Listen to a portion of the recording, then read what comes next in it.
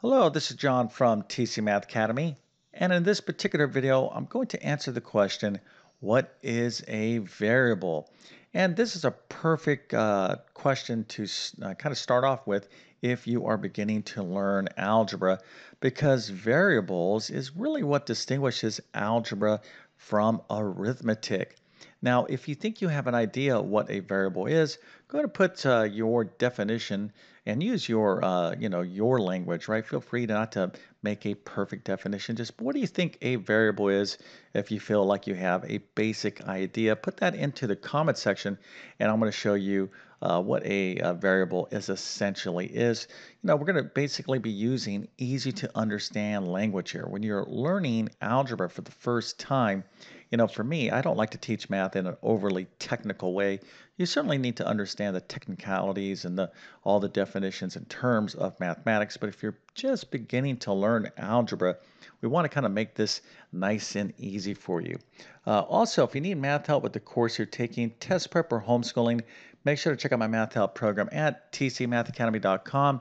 You can find a link to that in the description below. And if you enjoyed this video, don't forget to like and subscribe, as that definitely helps me out. Okay, so let's go ahead and get to it. So what is a variable? And I'm going to go ahead and just answer it this way. Okay, and there's probably other type of variations of this, the definition. But let's just kind of use easy to understand language.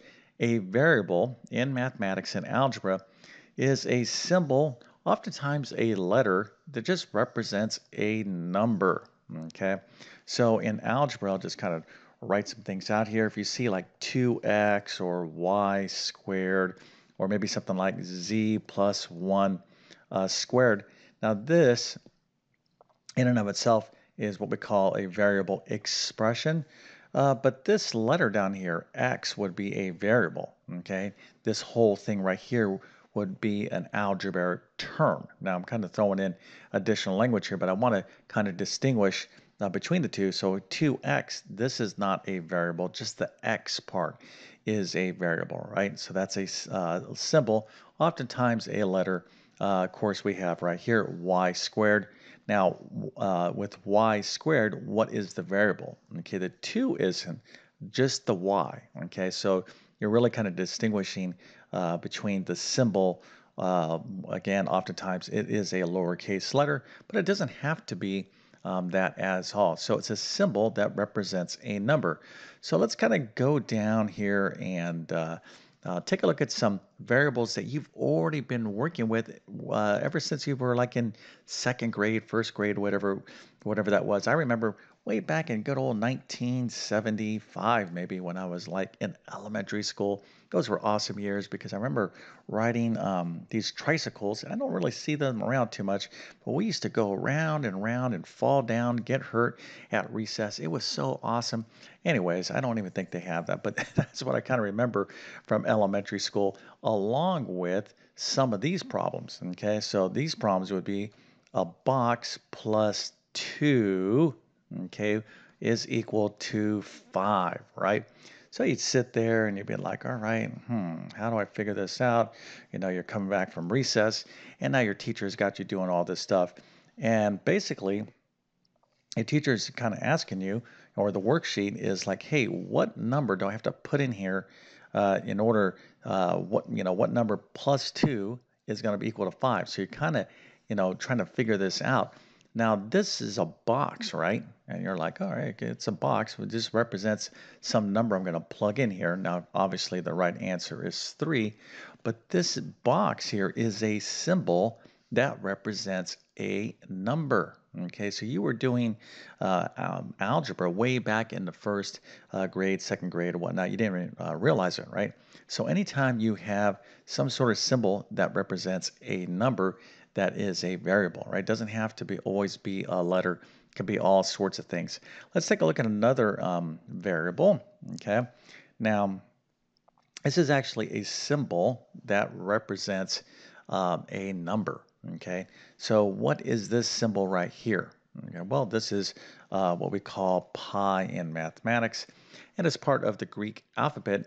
And this symbol represents a number. Now, the exact number it represents is something called an irrational number.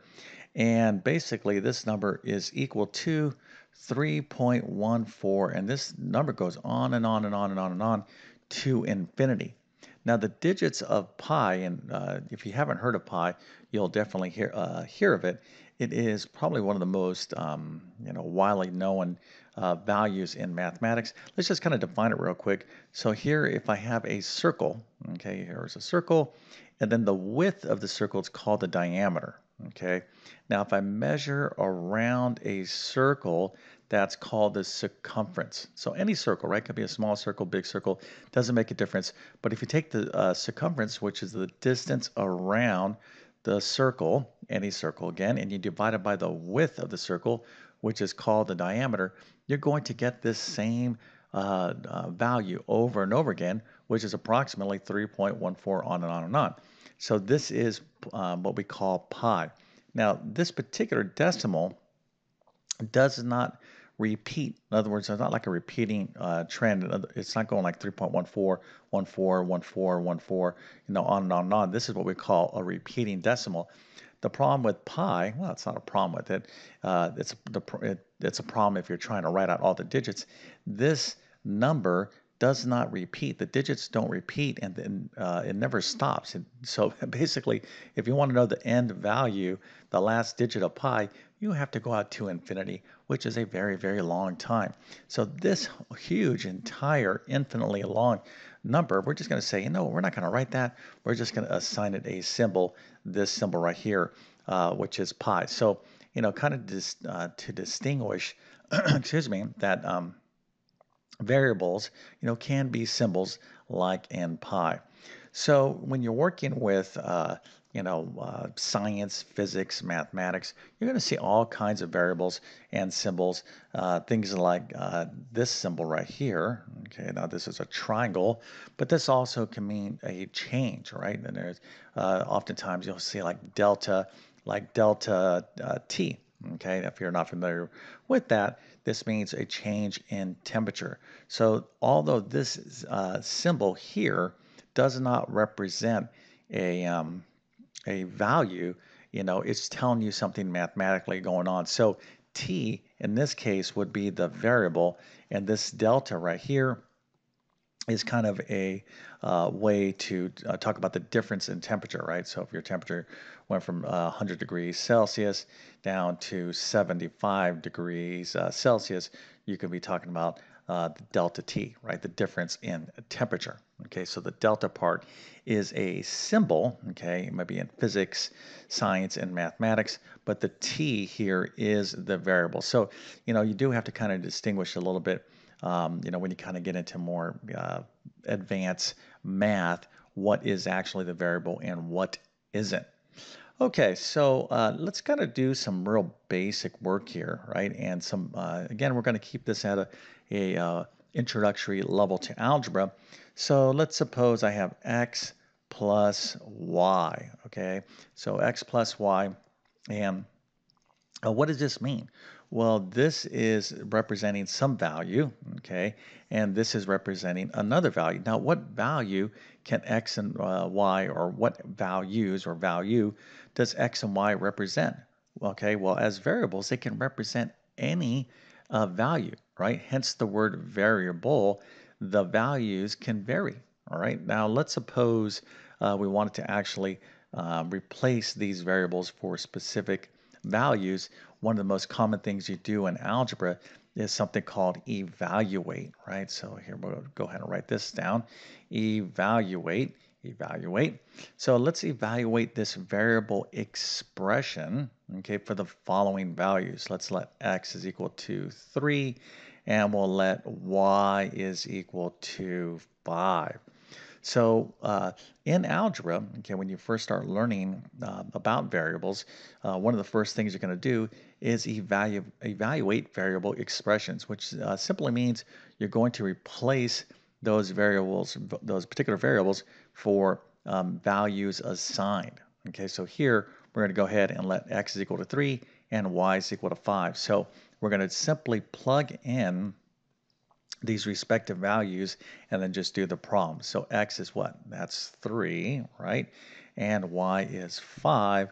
And so when we figure this out, we're going to have 3 plus 5, of course, is 8. Okay, so this is what we call evaluating in algebra, and it is relating to replacing variables with some actually assigned numeric value and then just simplifying the math there. Okay, so we're not going to go much beyond this because this is kind of a beginner's level definition to variables and how they're used in algebra. And remember, here's the main kind of point that I want you to take. If you're just new at math, new at algebra, just starting to learn this stuff over again, there is no such thing as a dumb question, right? So hopefully you have a math teacher. If you do not have a math teacher, I would love to be able to teach you math directly. So if you're just starting with basic math or you need help with pre-algebra or algebra, I'm going to leave all my course links in the description of this video. But here's the deal, right? Everyone out there is absolutely smart enough to learn algebra. It's just, you just got to figure out where your starting point is and think of it as climbing stairs, right? So if you're not at this level of math yet, no big deal. You just got to start right here and just take it one step at a time. Just build up your math skills one step at a time. A lot of people get frustrated because they're like, hey, I don't have time to climb all these steps. I got to start here so I can get to my final destination. Guess what? Unless you can leap really big, right, it's not going to work out. You're likely going to fall down, and that's frustrating. So if you're going to learn math the right way, get onto your kind of right level, and start building up your math skills one by one. Okay, so with that being said, I definitely wish you all the best in your mathematics adventures. Thank you for your time and have a great day.